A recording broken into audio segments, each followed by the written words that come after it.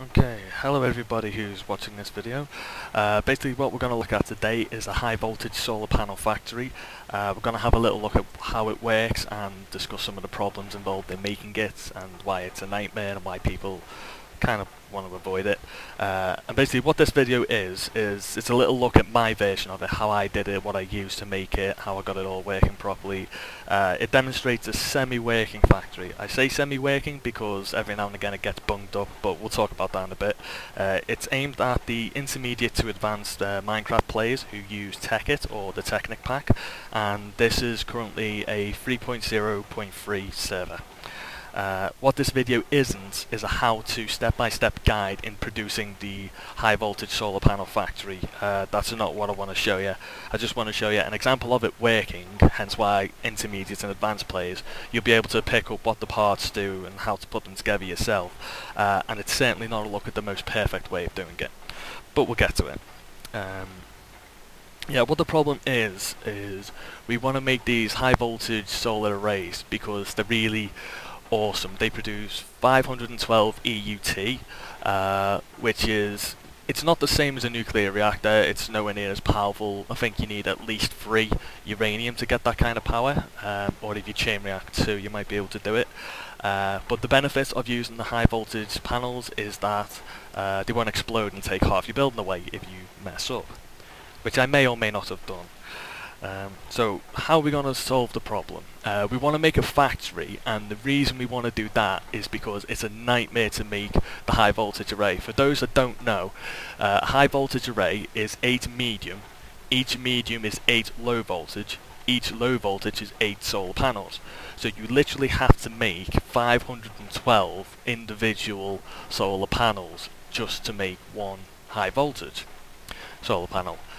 So that's why we want to make a factory, because it's very tedious and it annoyed me enough to make a factory. So let's go have a little look at the factory floor then. For all the advanced users, you could probably pick up exactly what these parts are already.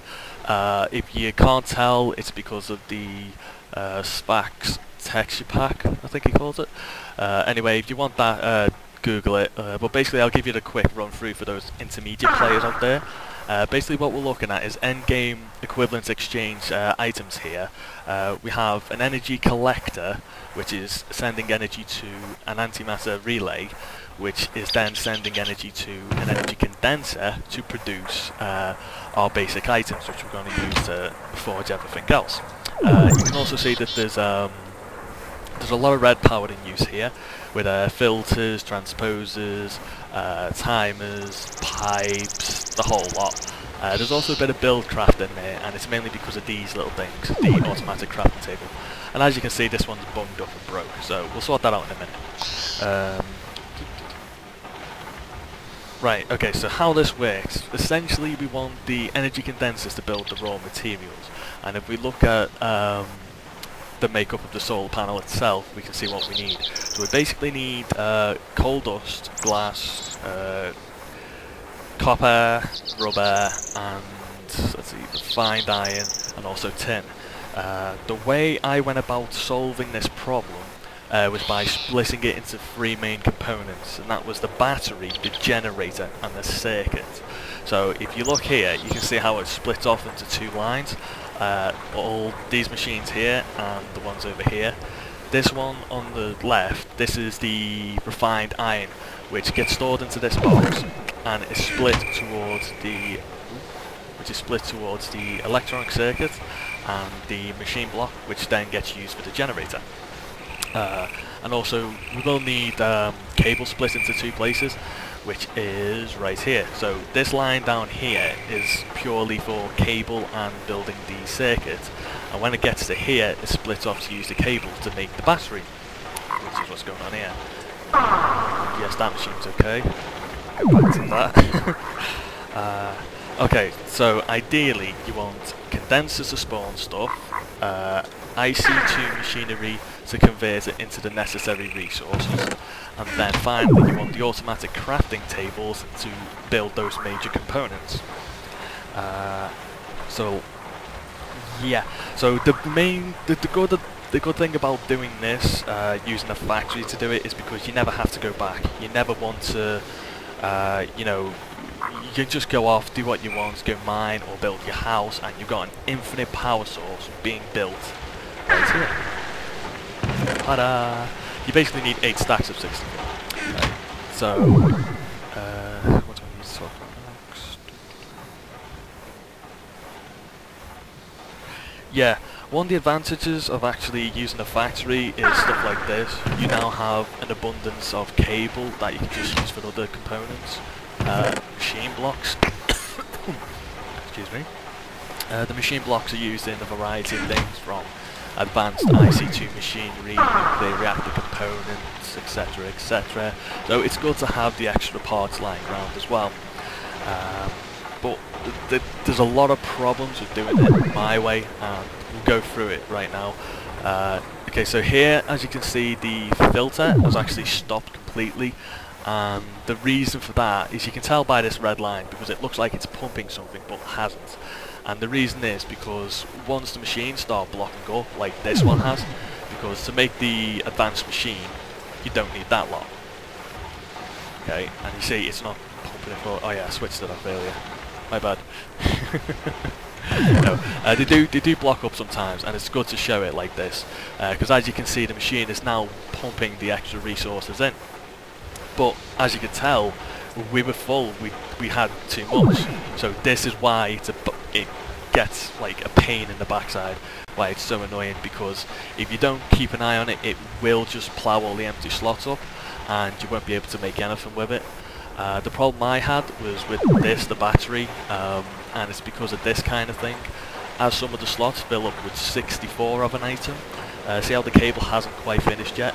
But if the cable comes in too fast, whilst all these other slots have 64 in it, then it's going to start putting the cable here and here. So again, it kind of blocks up all the machines. The other problem I had is, I would say, space. There probably are a lot easier ways to do this if I used better management of the area. For example, there's a little doodad downstairs, and I'll show you how it works. It's called the regulator. Now, all these pipes are connected to separate energy condensers, and this is my client star charging facility. See? So the reason I picked the Relay Mach 3 is because it's worth 700,000. So it's something I can store as energy. And basically this one machine, the regulator, each time it gets a redstone current, it pulls items from anywhere along these pipes. So I've got about 20 condensers, so it can pull 20 items simultaneously. The reason this is a good idea is because instead of having one condenser making iron like I have upstairs and then refining it and splitting it, why not just have say 8 of them creating refined iron, and then one regulator would actually pull all 8 out at once. So there'd be no problem with how many's actually in the automatic crafting table. Yeah, so using a better use of space and regulator, that would probably be a good idea. And as some people can see, I mean, look at the piping here, it's poor, it's piss poor. The original design I based it on 3 floors, with each floor producing a different components, the battery generator circuit. And the reason I didn't stick to that is because I lost it, simply put. And also the last part of the puzzle, the one which really does my head in, is timing.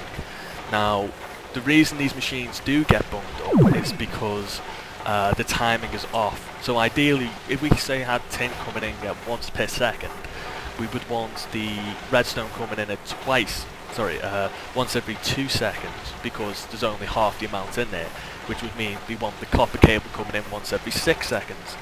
But the problem is, when I had all the machines working, as you can see, they're all spinning at different speeds. Well, that's what it's like when you're setting the machines up for the first time, when you're getting the layout correct. So when you restart the server, what was correct will reset itself. So they will all start from 0 then. And that's kind of what the problem was. And lastly, the annoying part is Buildcraft. Now, I know Buildcraft is really useful, but I'm going to have to switch this off right now because with Red Power, if the item cannot go into the desired object, like the automatic crafting table, if there's not enough room for it, it'll just spit it back out and it'll go back into the machine it came from, or it'll try and find a different route. Whereas with Buildcraft, it just spits it out the pipe altogether. So then you've got loads of crap lying on the floor. And yeah, I think that's all there is to it. So yeah, quick recap. Use energy condensers to spawn all the resources. Use red power to stick them in IC2 machines to refine them into what you need. And then you pretty much just use automatic crafting tables to make the major components. And I think that is all. Thanks for watching. Catch you later.